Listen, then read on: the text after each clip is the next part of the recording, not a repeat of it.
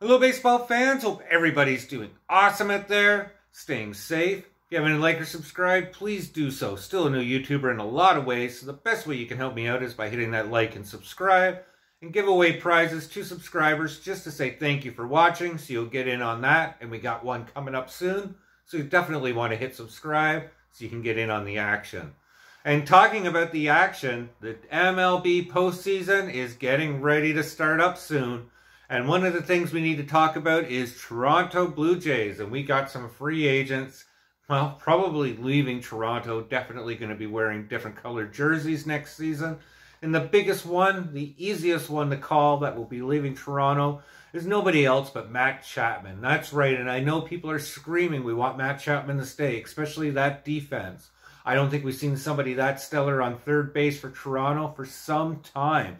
This guy can rock it. And that's why he's going to get paid, and really overpaid, and outside of the wallets for Toronto, and certainly not something that Toronto can invest in or really should.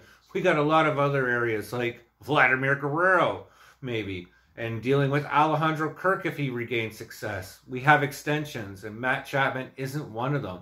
This guy's probably going to easily get over $175 million, and it's not his offense that's going to get him paid. It's certainly that defense. But talking about his offense, this guy was hot for Toronto starting off this season and then kind of, I don't want to say tithered or withered away, but certainly regressed back to the old Matt Chapman form where he hit an average of .240 with 17 home runs, 54 ribbies, a .754 OPS, and an impressive 4.4 WAR. And you might be thinking to yourself, well, with those offensive numbers so low, why is his WAR so high? He's probably the best, if not one of the top 3 best defensive third basemen in all of Major League Baseball.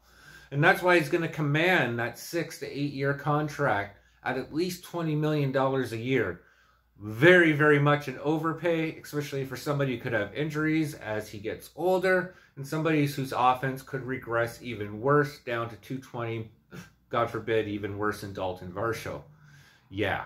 We already got somebody that we've invested in who's got low offense, high defense in Dalton, and we really got to ride that out. Hopefully we can get some better return on that trade. That's certainly another vlog for another day. I know Jays fans are upset if you're seeing what Arizona's doing out there. But nonetheless, back to Matt Chapman. Certainly going to walk for the Jays. Definitely going to be over $175 million. Don't believe me? Go check out Alexander Bogaerts' deal he got last season. That's right, Matt Chapman's going to be paid, and it's not going to be by the Blue Jays. In fact, it might even be by the Yankees.